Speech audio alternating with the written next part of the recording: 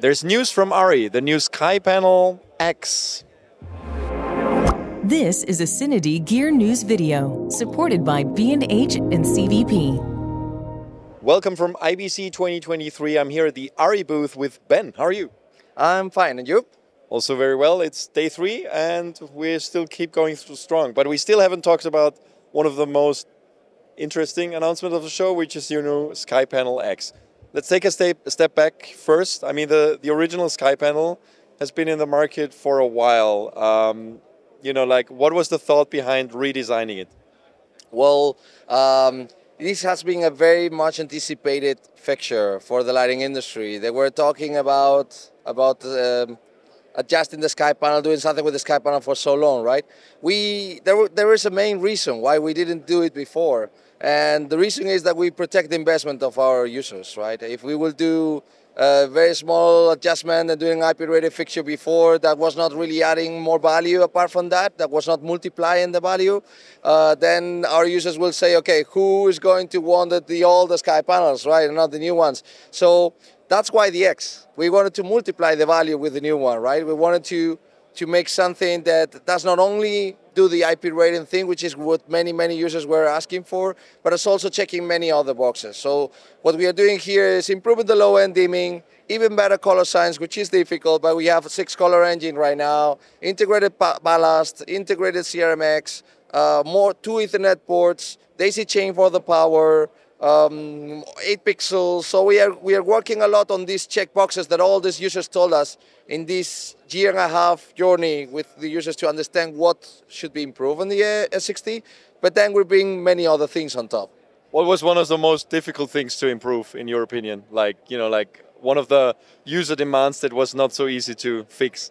Well, checking the boxes of the SkyPanel to improve it, to make it evolve, was not that difficult. It was difficult, but we were starting from scratch. What it will be really difficult is to try to redesign the S60, right? To just do an S60 on steroids or anything like that. This will be very difficult. But we started with a platform from scratch. This is how ARRI works. We just, in the brainstorming session, we just thought, okay, how do we start from the beginning? What is the type of diodes that we should use for the mission, for the vision that we have? But the most difficult thing, I would say, by far, was this guy here, the hyper optic. So one thing is to deliver hard light or have multi-diode hard light like the stage lighting guys do with the washers, right? This is nothing new about that. But the difficult thing is to make this multi-diode efficiency, which is great for LED, make work as one single beam that can develop in the distance, right? That can give you a lot of luxes, but still be used as a proper point source light emulation, right? A rounded beam out of a rectangular shape that can be shaped or widened or modified the way you want. This was the most difficult part, and even more difficult since we want to have it scalable, right? We want to build blocks.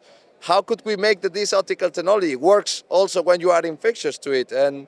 And yeah, not easy, but doable. This is I think the shocking moment for everyone when they come here. They say, well, we want to see if it's true. If you can make out of a rectangular shaped fixture one singular beam, and if it works in a vertical fixture with a maxi brute size, if you can still have a circular beam. But it's basically this accessory that does that, right? The optics inside this. Correct. The idea from the very beginning was that we should have a native soft light and a native hard light. We should not try to make a soft light out of a hard light, which is doable. You have options in the market that they are doing that, but it's already done. And why going there? Plus, it has advantages, but it cannot really be used as a proper hard light, right? So that's why we have these two options, these two ideas of when we do the soft light, we just do it natively, and the diodes should be able to do that. That's why we have the X21 dome or the S60 adapted to do that. And I tell you, this is the big thing for the rental owners, right? Because they wanted that the next SkyPanel is completely compatible, fully compatible with the accessories that they have, because they have thousands of softboxes, egg crates, honeycombs, band doors, and that's why we made the S60 adapter to make possible that all these accessories fit. And then the hyper optic is an extra attachment. So it's just 3 attachments they can choose. And then if they don't want to use any of these 3, and this was very interesting to learn from the gaffers as well during the development process, it's a very interesting open face source light for bouncing. because you have 51,000 lumen out of the open phase diodes. Now they are protected, so you can be operated under the rain completely open phase, and then you can bounce from a very close distance and simulate this very subtle sunlight on the sunset and so on. So when you use it open phase, what's the angle of the light beam? With the open phase, it's 120 degrees, so it's very open. And we also thought about the concerns that can have with all the straight light going in all directions. It could be annoying. That's why we have with UP Choice accessories especially made for the SkyPanel X. And one of them is the Snapbox snoot. That is just a snoot that is foldable. So it's just a bag. We have it here as well, that you can put it over the optic, over the dome, or over the open phase. And when you have it over the open phase, if you have it on the video as well, on the release, it's very nice because you don't have all the promise of the straight light on the sides, but you have a massive amount of power going in all directions, 120 degrees, and bouncing in very, very large surfaces. Tell me the philosophy behind the RGB. There has been a lot of discussion online. There's RGBACL and there's ACL. So ARRI is going with the latter, and why is that? Well, this is a super interesting debate. When we were developing the fixture, many users told me, look, don't do it 6-color. Do it RGB white, because if you do it 6-color, it will not be bright. So it will be better colors, 6-color, right? It will be perfect skin tones and so on. We know, closer to the sunlight, full spectrum, we know, but it will not be bright. So just make it bright. I prefer to make it bright. But now we are showing to the world that you can have 4,800 luxes at 10 meters, which is bloody bright for an LED, and still have the 6-color. And ARRI is color. That's what ARRI is about. I think that's what the community expects from ARRI to deliver. We are setting the bar there on color, I think, and also in dimming, right?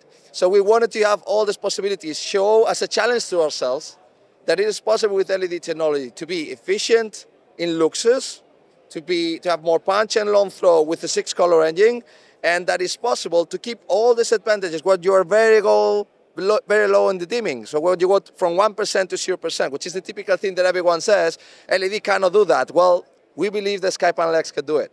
Really cool. Let's talk about pricing availability. I think the initial price of the original SkyPanel was a little bit higher than this one, right? As far as I remember. Yeah, well, it depends on the format that you're looking for, right? We have 4 packages here, plus an extra option. The extra option is a la carte, right? They can buy any item that they want. They can buy just the lamp head with the dome, or just the yoke, whatever you need.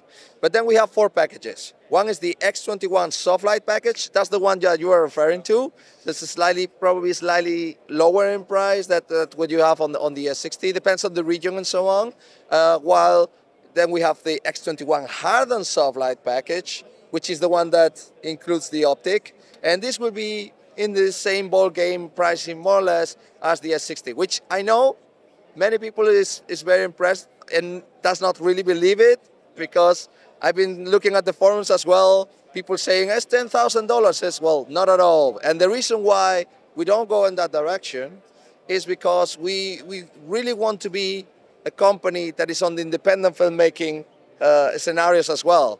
We want to be in the events. We want to be in the corporate environments. We want to do TV. We want to have access to all these places where they were telling us, look, I would love to use an ARRI fixture, I just can't afford it. So that's why we wanted to keep this level, open up, being the ARRI that everyone wants, to be the ARRI that is open, that is transparent, that is open a community around.